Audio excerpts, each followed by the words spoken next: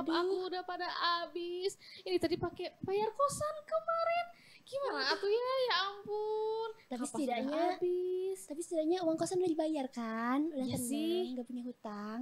Tapi kita masa nggak Iya, skincarean? bener. Aduh, Iya gak nggak sih? glowing. Heeh, gimana ya? Halo, Aduh, halo. bisa di sini. Kita kenapa nih pada murung gini tumben? Lah itu kenapa Bapak ketawa-ketawa sendiri, Ya senyum-senyum? Bapak, silakan Ayo, duduk ayo. dulu Bapak. Bapak Iya, kos iya. ini seneng udah Aduh. dapet duit kan Punten ya.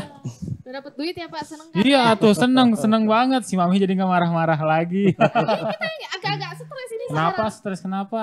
Uang skincare Ya. habis di Ah, kos. yang penting mah kosan dibayar dulu ya Pak Ustadz ya. Betul. Alhamdulillah Tapi nanti ya. nggak glowing atau Pak. Saya kucel ini, aduh. Alhamdulillah. Membuat orang bahagia itu termasuk pahala juga ya Pak Ustadz ya. Iya. Aduh. Nah kalau dalam Islam sendiri Pak Ustadz membuat bahagia itu benar-benar mendapatkan pahala Pak Ustadz.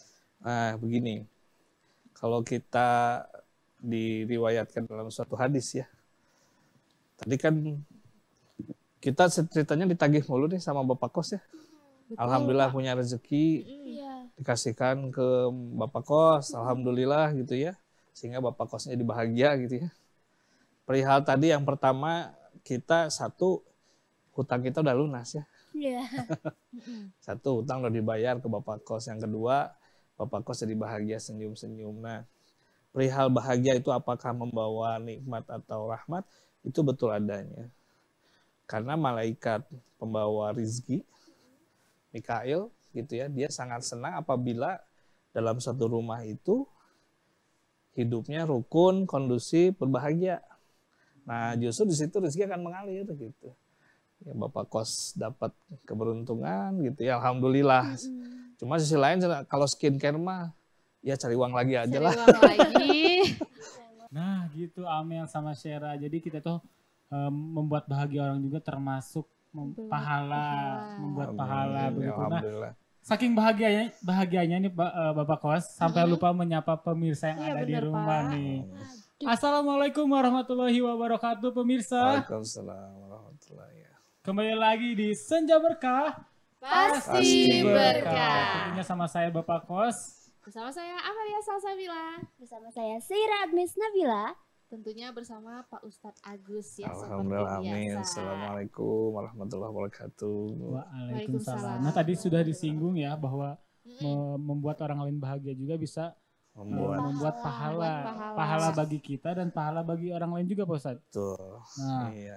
sebenarnya Pak Ustadz pahala yang bisa didapatkan itu dari apa saja sih Pak Ustadz? Yang simpel-simpel gitu Pak Ustadz. Iya. Pahala itu sebenarnya banyak sekali ya. Kalau saya baca apalagi di Al-Quran gitu ya, di hadis itu yang kita tuh nggak dengan tidak sengaja menjalankan itu, tapi ada keberuntungannya gitu. Salah satunya itu tadi membuat orang senang ya, dengan memenuhi janji membayar hutang, itu aja udah pahala gitu ya. Kemudian yang kedua itu tersenyum saja sudah gitu ya. Sebagaimana Rasulullah itu kan bilang kalau senyum itu adalah amal ibadah yang paling ringan, yang gampang diinikan gitu ya. Itu juga mendapat pahala. Terus pahala yang lain juga ya tadi membuat orang senang, misalkan saling kerjasama atau apa gitu.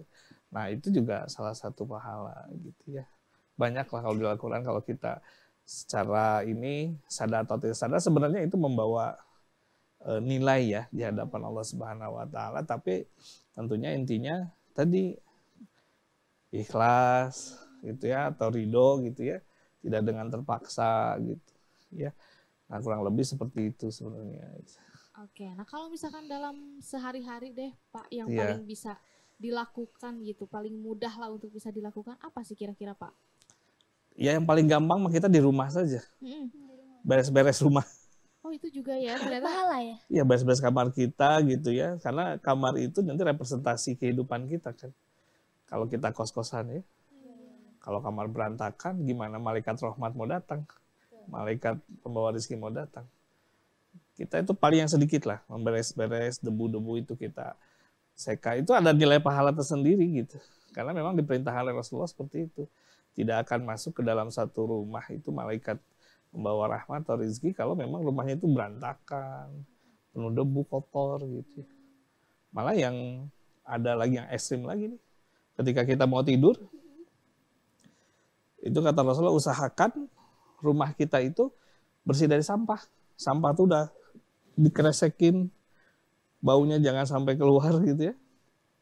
Kalau kita ada tempat sampah pembuangan di luar, cepat-cepat buang dulu sebelum tidur tuh.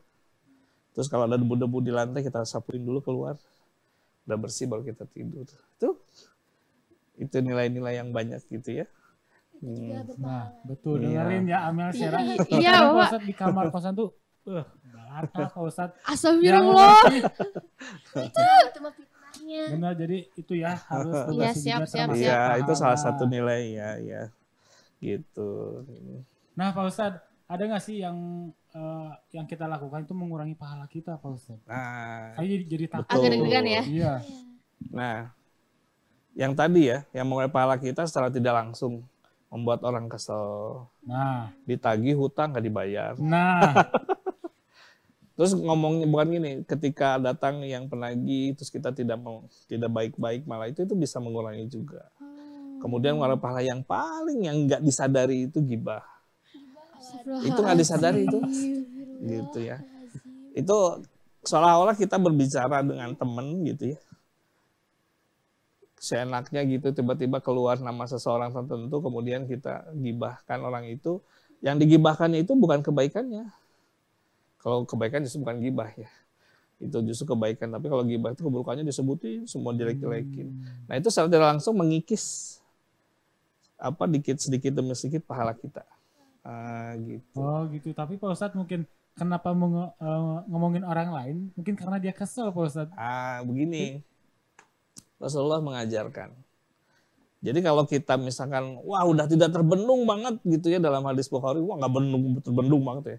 Kesel banget kita nggak terbendung gitu ya. Kalau memang kamu terpaksa ingin membicarakan si Anu, maka jangan menyebut nama. Jangan menyebut nama.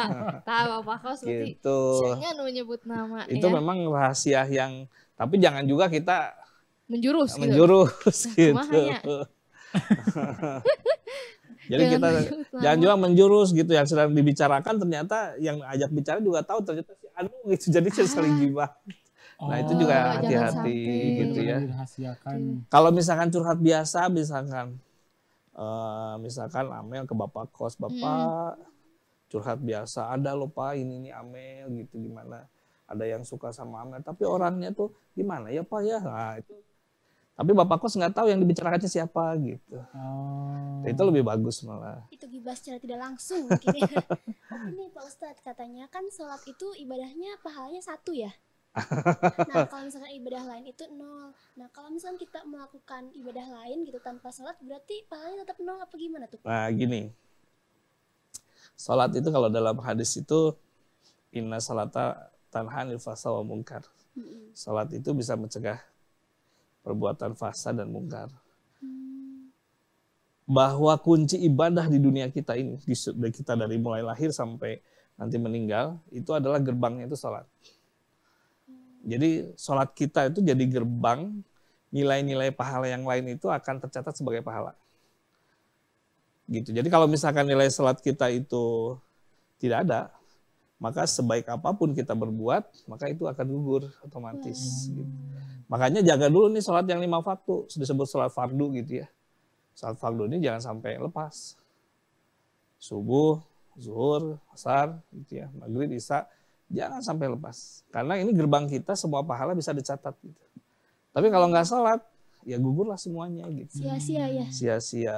Nah gitu Amel sama saya, jadi harus dijaga sholatnya, Ditingkatkan. harus ditingkatkan lagi. Siap. Begitu. Nah pemirsa jangan kemana-mana, setelah ini kita akan membahas lebih lagi. Jadi tetap di Senja Berkah. Pasti berkah.